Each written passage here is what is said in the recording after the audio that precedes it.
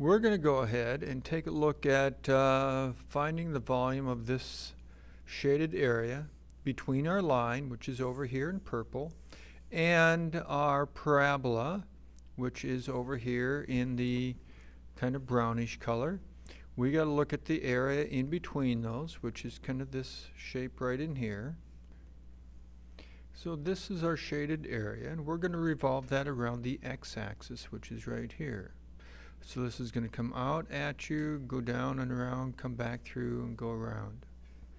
So that ends up leaving us a hole in the middle. When you have a hole in the middle, it ends up being a washer. Once again, just like with the disk, a horizontal axis of revolution, you need to be dealing with x's. So we're going to have x's here. Your bounds then, you need to look at your x of where you start here, which is 0, over to our x of where they meet over here on the right, which is 2. So our bounds go from 0 to 2. Then we need to go ahead and we need to look at our radius. Your outer radius goes from your top function to your axis of revolution, which is here in red.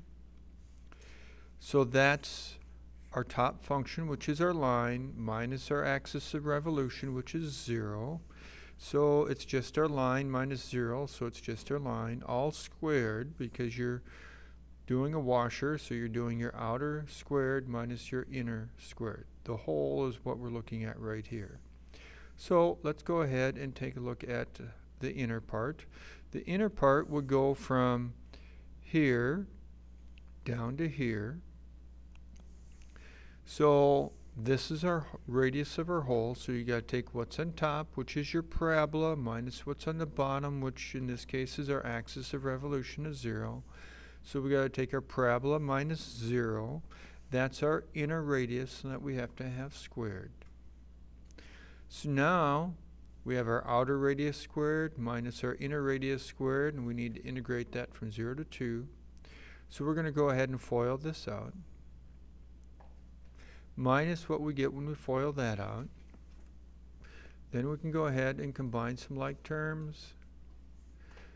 Then we can integrate by increasing our exponents, and then we can go ahead and plug in our 2, minus what we get when we plug in 0, and then we end up getting 48 pi over 5.